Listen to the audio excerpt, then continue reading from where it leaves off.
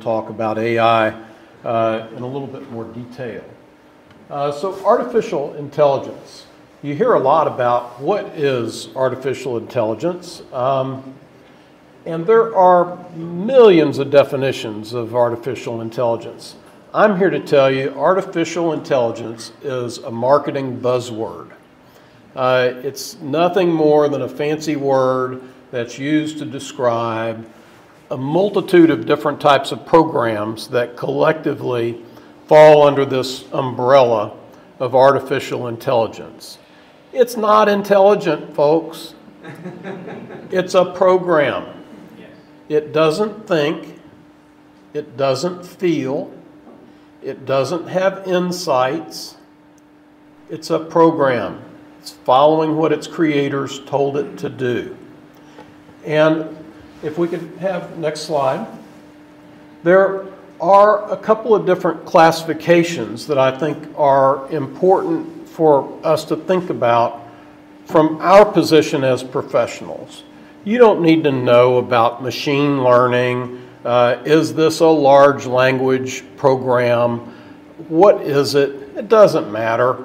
Okay, there are two categories that you should think about. Discriminative AI, and I love that term because it includes the concept of discrimination, which is evil, right? And generative AI. So what's the difference in these two?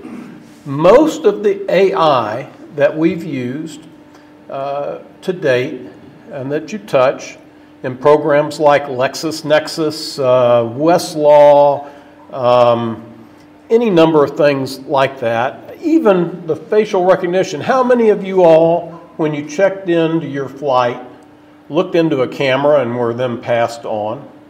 Okay? That's AI. That's facial recognition. And AI is recognizing those faces. Where do you think they got those faces to know it's you? They bought them. Okay? There's a secondary market to buy this data and information, and their subscribers, and they're tracking us. They know it's our face, and they're letting you through. Discriminative AI is simply a program, and don't get me wrong, it's fantastic. It's a program that's capable of parsing lots and lots and lots of information. And it parses through it, and it looks for patterns. It looks for specific things that it can relate in response to your query, and it compiles an answer for that.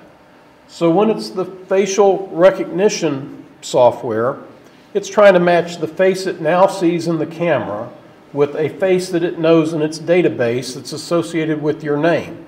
Now, it's amazing to me that it can do all of this stuff. But, you know, there's lots of things out there. You can buy, in the United States at least, a program that when Edith dials me up, of course, let's just pretend she's an American citizen and she lives in Vermont.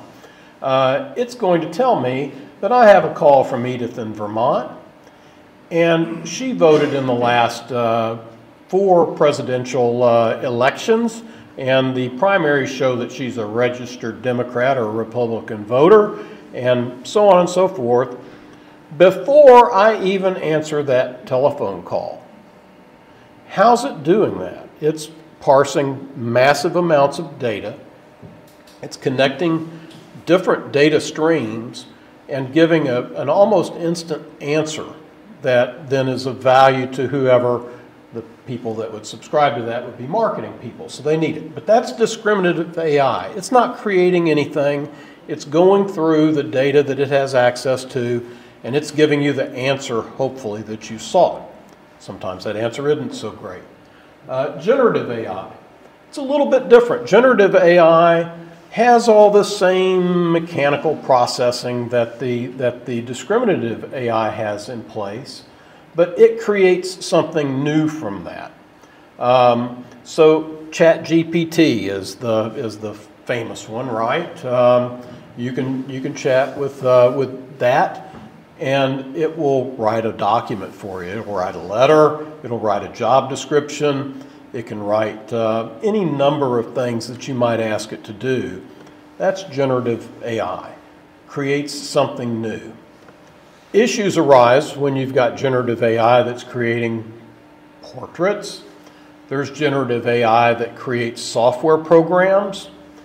How's it doing that? It's going through the data that it has access to, and it is creating software programs based on what it's had access to. Well, there's all kinds of problems in that. Next slide, if you would. Before we jump in and go down that rabbit hole,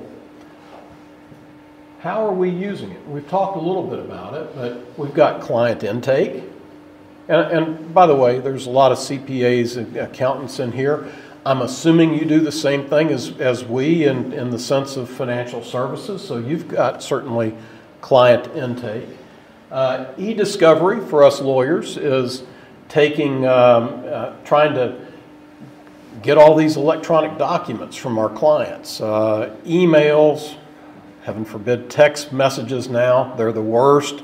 Although emails are awful because what do? We include the entire conversation in every single new email that we send, which creates a nightmare for us lawyers on the end of the spectrum, doesn't it? How many duplicative documents do you have in your productions, right? AI has the ability of sorting through all of that garbage, getting down to the core essence and helping you quickly analyze things and figure out what documents are useful. Expertise automation, that is a possibility. Legal research, LexisNexis, etc. Document management. Your firms, my firm, we all have a lot of documents, and it gets a little bit difficult. The great thing about documents, certainly for lawyers, is they're wonderful form banks. They're wonderful at helping us create and figure out new things later. But accessing them efficiently is difficult. Making sure that you don't have conflicts of interest of your clients and things of that nature can be difficult. Managing the documents is key to a successful practice. Document analytics helps you with your practice to improve things. It can help you make sure that your new work product is accurate, doesn't have glaring typographical errors in it, doesn't have, heaven forbid, another client's name in it because you missed legacy data. It's never happened, right, Edith? Never. You know, so it can do a lot to help you do your job better. Document generation, this is a new area, at least for lawyers. There's software out there now that is coming down the pike that has the ability to have you give it a command and say, I want to negotiate this document aggressively in the following areas. And the software purports using ChatGPT-4 to be able to go out there, make proposals as to what you might try to negotiate and redline the document so that you can see how that would look in the context of the document. So, you know, if it works, that would be quite a time saver for a counsel and might address some staffing type issues that you encounter. But it's not there yet. It's coming. There's a lot of effort working on issues like that. It could also, for example, take a Tennessee agreement and adapt it to California law. You know, now whether it can do it cross-border or not, I don't know. I imagine that first generation of these things are going to be limited to jurisdictional bundles. So maybe the EU and the US, where they have multiple states available, would be appropriate targets for them. But I'm not sure exactly where that's going to happen. And then you've got predictive analytics. This is interesting. So a lawyer could if you had an AI program that has access to all of the federal cases that have ever been in the United States since the electronic age.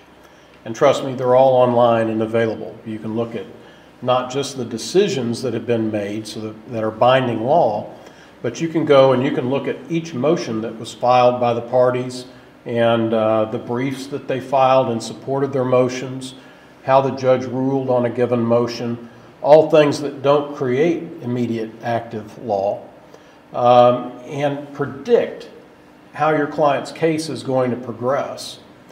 And give that client that heads up early on, and it factors into the settlement process because 98% plus of lawsuits settle.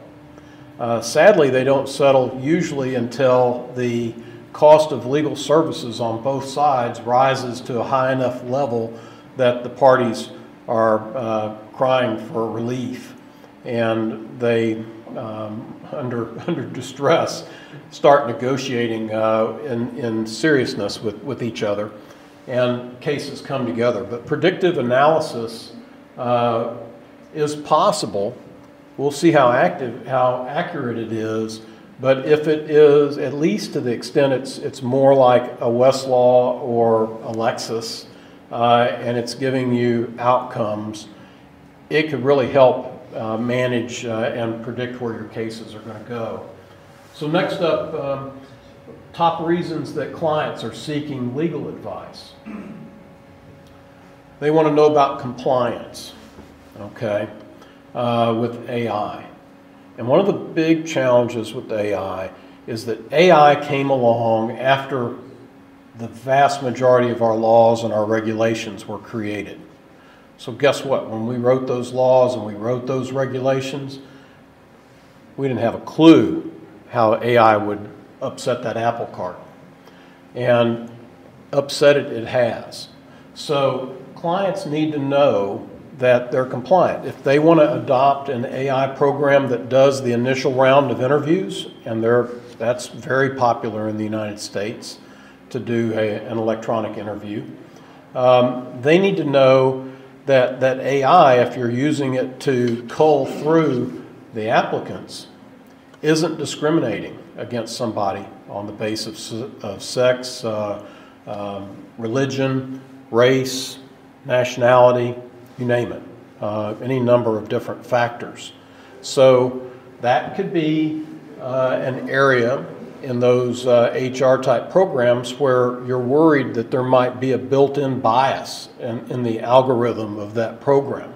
Or you're worried that if it's a supervisory model of AI, that the supervisors aren't inadvertently inserting their bias into the process. Or it could be a data set bias. The algorithm's fine, but guess what? You gave them data that maybe because of the industry that you're pulling from, or maybe because of the region that you're in, and the particular demographics of that region, it gives you a result that's considered to be discriminatory in some manner.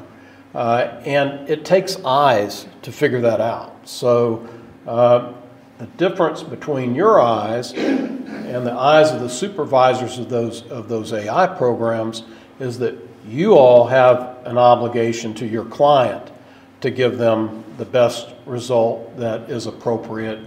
So you're not going to look at it in quite the same light. So how do you do that effectively, right? This is all new. How do we adapt to that? That's our challenge. We have to learn how to live with AI. It's a new tool. It's dynamic. It's got lots of potential benefits, but it has challenges for us as professional advisors so that we're staying up to date. And it's not that, you know, I'm in a 50-plus lawyer-sized lawyer firm, right? It's not that my firm can say, hey, Mark knows how to use AI, so I don't have to know how to use AI. That's not the way it is. We all have to know how to use AI. We all need to understand these risks associated with AI, or we're not keeping up with the obligations that we have in our professions. So compliance, risk mitigation. You know, they're looking at trying to minimize their risks, and they want to make sure that in bringing in AI, there's not something there that's enhanced. They want to keep up with best practices because they want to be able to market their services and say, you know, that they're on top of their game. In order to do that, we've got to give them other inputs. They want to expand their business, engage in strategic development, and they need advice on how this might help them in their venture. Dispute resolution, it can come into play there as well. So those are some uses. The interesting thing is that the analysis for our clients isn't any different than the analysis that we need to be going through ourselves when we bring in AI. So let's go to the next slide. So these are some AI risks.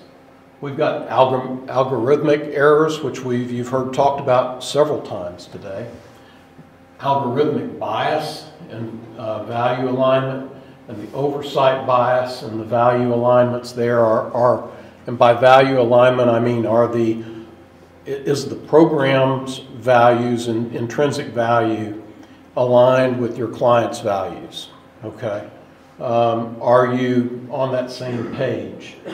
And I love, absolutely love the young programmers that come up with all these great new words that this old 65-year-old man has to learn.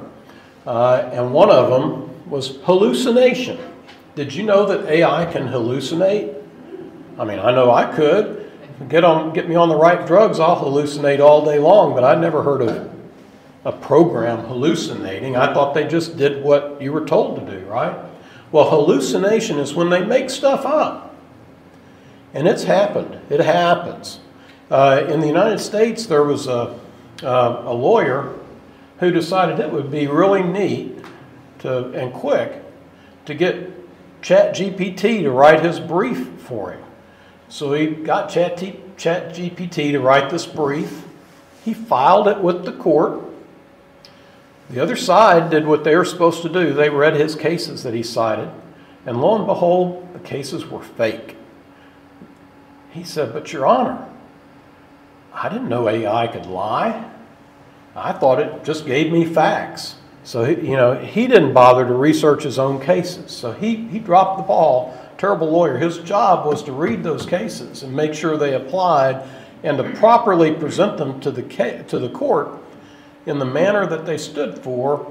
He didn't bother to read them, and the AI made them up.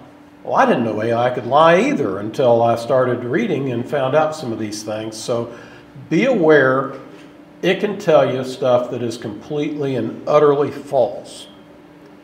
So that's why it's important, and why I don't think it's just going to take over for our roles, because there's nobody out there that can tell you when it's lying. Mention of that was made earlier. They're developing AI programs to police the AI programs, and I suppose you have to do that if in order to discern some of this falsity, you've got to have that ability to parse all the same massive amounts of data to get there. But if we can't rely on the main program not to lie, how can we rely on the policeman not to lie? They all have that risk. And it's going to fall on our shoulders to figure out when that's happening. And that's a real challenge. And I'm not telling you I've got the answers to that. That's a real challenge for us. Hallucination. Data misappropriation. Now you're jumping into my world. Data misappropriation happens every day. In the traditional business environment, you own your data, or you're licensing your data from somebody. Forget software. If I've got something of value and you want to use it in your business, you have to come to me and get my permission to use my data. Okay? You can't just go breaking in my office and grabbing my data and putting it to use. If you did that, you'd breach the law, and you're going to get penalized for that in some manner. Well, business progressed, and we started saving our information electronically. So it's in the cloud, right? You know, what cloud? It's in the ether up there, probably the Amazon web, or one of the other major players. Can you see what they're doing with your data? Does anybody here have access to see what's happening in those databases? None of us do, right? If you were a criminal, where would you operate? Would you operate where people can see you, or would you operate where they can't? We're at the greatest risk when we have stuff in the hands of people that we don't even know, okay? We've got contracts that kind of outline those relationships. Well, I write those contracts. Guess what? If I'm representing Amazon, that contract's going to say, I, Amazon, have the right to use your data unless Amazon tells me that, Mark, we'd love to say this, but you know what? We can't sell our product if we tell people that we own their data because no one will hire us. You know, so we've got to soften that a little bit, and we need to tell them that it's your data, we're not going to use it, et cetera, except, you know, for our internal business, blah, blah, blah, right? Well, how they interpret that language, typically, at least in America, where a business's business records is their property, they have the right to use it, okay? Unless there are restrictions in there. Now, they can't go into competition with you. They probably make the argument that, that when they train AI, that they're just making that AI smarter and it's helping. But guess who the buyers of that AI are? Your competition. So does your client want their data to be in the hands of a company that is making life easier for their competition? Maybe, maybe not. You know, there's a trade-off there to be made, an analysis that one has to go through. But if they use the data without permission, and I'm not talking about privacy law here, that's an overlap where the law is imposing obligations on top of where property rights go. I'm talking about property rights. If they use someone else's property without permission, and they gained value because their AI gained in knowledge and therefore increased in its value in the world, then that accretion of value is attributable in part to the data that they misappropriated. And that person from whom it was misappropriated has a legal claim against the owner of the AI of some amount. Exactly how you parse through that, I don't know, but guess what? Those lawsuits are ongoing right now in America. There's a huge one against GitHub and Microsoft and others over software, the software generation programs. And it's going to wind around, it'll take years to go through. And until all these things go through, we really don't have precedential authority to know exactly where the law is going to fall out. But data misappropriation is huge because it's putting people at risk, particularly if you represent one of those AI owners or a SaaS service company that's using AI and providing a service to others. You've got potential problems. The outcome attribution, that's a problem for us. Edith and I have talked about that quite a bit. They don't tell you what their sources were, they simply give you the result. You're starting to see a little bit of the source stuff coming up. ChatGPT will footnote its stuff and give you places to go look. Regulatory compliance challenges, we kind of talked about that. So let's go to the next slide, if you will. So risk analysis. What are the processes? And again, this is kind of the same for us as it is for us in doing it for our clients. You know, you want to understand the data sources. And How are they handling it? So when you are using this AI, you don't want to get yourself in trouble and be complicit. So you need to understand what their processes are. It doesn't have to be a lengthy conversation, but you need to have some feel for it. Outcome analysis. Do you feel comfortable with the outcomes that you're getting? And this should be an ongoing thing, right? This isn't a one-time deal. This is always being vigilant and alert and looking for possible problems. But again, if you're dealing with an employment issue, you don't want to put your untrained secretarial assistant in charge of running the AI program and managing the results of it and passing it on, because that person isn't trained to be able to recognize bias, compliance with the law, etc. It is not a viable solution for someone at that level to use. You need to be involved. You need to be alert to these issues. Yes, it saves us time. It's great. It may cut down on some staffing costs, but it's got to be used at the right level in your organization, or it's going to create all kinds of problems. And the same goes for our clients. Outcome ownership and usage rights, we kind of talked about that in the earlier one. Outcome IP assessment. What kind of IP is being generated by generative AI? In most of the world, the exception being the Asian countries, in order for AI's generated output to be protected under patent law or under copyright law, there has to be a level of human involvement in steering that result, or that's not going to be allowed to be registered as a patent or registered under copyright law. So where does that leave us? Well, that leaves us with trade secrets, business information, and it's a much more fragile type of intellectual property. It requires being maintained in secret.